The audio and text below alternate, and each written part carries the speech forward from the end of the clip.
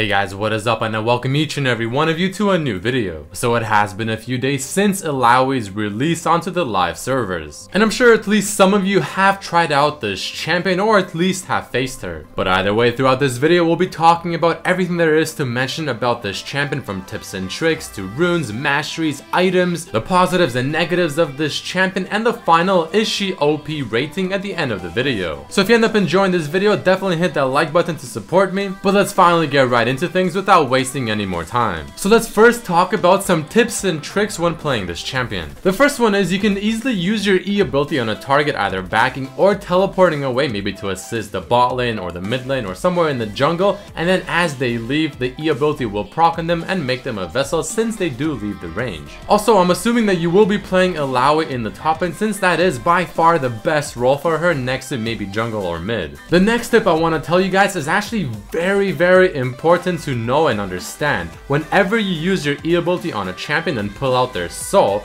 if you use your ultimate and you get both the soul and the enemy champion within that ultimate, that will spawn 2 tentacles from your ultimate, which will of course help you win a 1v1 fight that much easier. And contrary to what some websites may say, if you use your W or your E ability, whether it's pulling out the soul or making them a vessel, it will actually queue up a tentacle attack even if one is already attacking. So for example, if a tentacle on the wall is attacking a target and it's halfway through the attack animation and you use your W on that same target, well, that tentacle will attack the target once again the second its auto attack that it's in the process of finishes, so don't worry about it completely cancelling it out. So whenever fighting with Illaoi, one of the most important things, like I mentioned at the beginning, is of course to try and get your ultimate while having the spirit taken out of that champion to get 2 tentacles. But should you prioritize the spirit or the champion when it comes to using your abilities and overall just using your main damage sources? Well, best case scenario is to try and hit both of them with everything you can, so maybe hit both of them with your Q, hit both of them with a tentacle slam or something like that. But if you had to choose, it's always the champion over the spirit, because if the champion does get away from your range, you can always use the spirit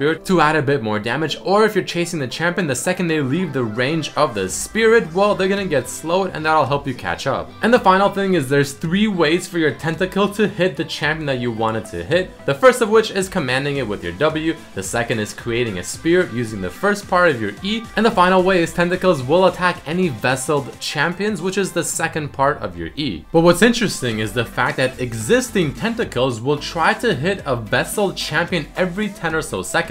So on top of the new tentacles spawning to try and hit that champion, any ones that have already been placed and the champion walks near them will also keep trying to hit them. Another important thing, especially in the laning phase, is whenever you're trying to land your E on an enemy opponent, try to make sure that when you pull out the soul is beside a tentacle you have spawned on a wall, so that you get the bonus damage to try and kill the soul and just overall do more damage. Because don't forget, pulling out the soul will cause any nearby tentacles to instantly attack the soul. Similar to Kindred, if you use your ultimate after just finishing using your W, and let's say it's on a 7-second cooldown for the W, well, the ultimate will instantly take that W cooldown and make it 2 seconds. Your E is also great for poking and initiating when both teams are dancing, trying to wait for the first person to make a mistake. And the final major tip and trick that I want to mention are the typical combos to use your abilities in the proper sequence. So in a typical fight, when you're dueling someone maybe top lane or just somewhere around the map, what you usually want to do is try to kite around with your Q ability while you're moving towards the tentacle you already have placed. If you get into range, then initiate it with the E ability and then the ultimate, so that you have at least 2 tentacles attacking that target. Your tentacles should swing at that target because you took out their spirit. Then you want to auto attack W for the reset, which will make your tentacles attack once again, and finish it off with a Q.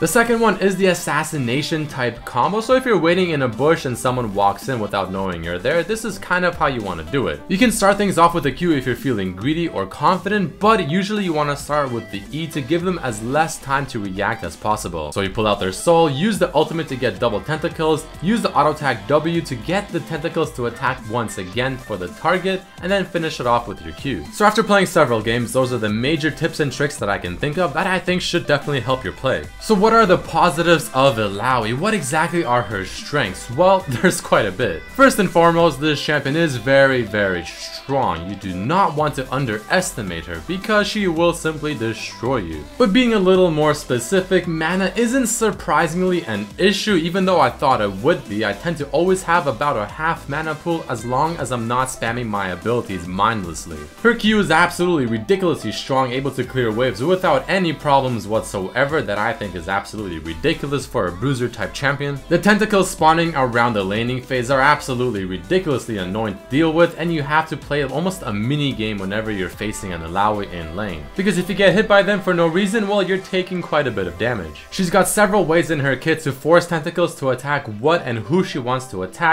Her E is the definition of absolutely annoying, obnoxious stuff within the lane as well. She has quite good scaling on those tentacles. She has a game-changing ultimate to the point where if she gets a good one, she can absolutely wipe a teamfight in a few seconds, and she can even win unfavorable matchups as well when it comes to maybe her versus 3-4 champions, all thanks to her ultimate. Definitely not a champion you want to underestimate. However, the cons of Illaoi are the fact that while the tentacles are definitely immobile, they do not move from where they spawn. And this is somewhat of an issue because they do spawn randomly. You do not choose exactly where you want them to spawn. Though it is possible to have a bit of influence to tell them where you want them to spawn roughly. Against a good opponent that can dodge these without problems, well, these tentacles on the wall tend to be just free CS and gold. She doesn't have any good escapes or gap closures, and her ultimate can be easily avoided and stopped because she has a decent channel time from when she jumps into the air to when she slams the ground. Not the biggest of cons, but they are still definitely there. But I'm sure some of you are asking which abilities you should be maxing. Well, I think it goes without saying that you always want to max your Q, and there's really no reason not to because it is by far your best ability when it comes to the laning phase. But whether you max your W or E second is the question. At first I thought W max second would be the best option, however I tried maxing E second instead, and I have to say I am very pleasantly surprised. So in most cases I will actually recommend to max your E second because it is your main form of bullying in the lane. If you land the E ability, you have a lot of potential with that. It's massive when it comes to dueling or even just fighting a lot of people. It really is your only range type harass ability, and trust me when I say rank 4 or 5 of your E ability is absolutely huge when it comes to how much damage the champion will take from the damage you deal to the spirit. Here's something else I'm sure a lot of people are absolutely dying to know. What runes and masteries do I run? Well, I actually use a very simple and straightforward rune page: flat armor, MR per level blues, and flat AD quints and reds. It's all about being as dominant in the laning phase as possible because that easily is her strong point. And for masteries, I really enjoy the 12-0-18 because Grasp of the Undying, with how you build her, being a tanky HP stacking damage dealing champion,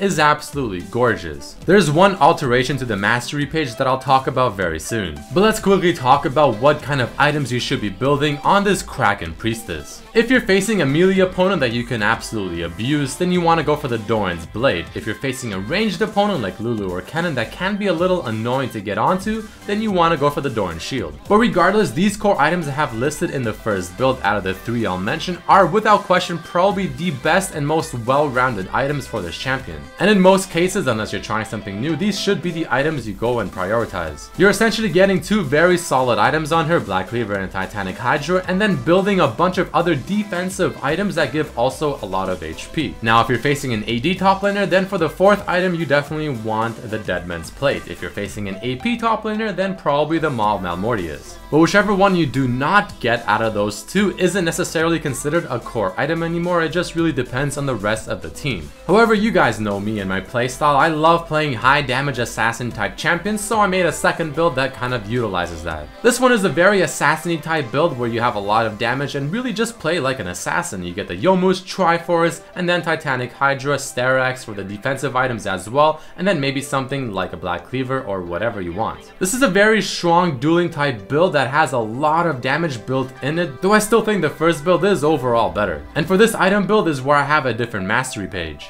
I won't go too in depth into this page, but it is 18-0-12, and I go for the Fervor so that I get extra damage on my auto attacks thanks to the Triforce and the Youmuu's attack speed. And the final item build is very similar to the second one. You just simply skip the Youmuu's and you go for Triforce and then the Sterak's Gauge instead. And now the final moment of this video. Let's put her on my new scale of OP.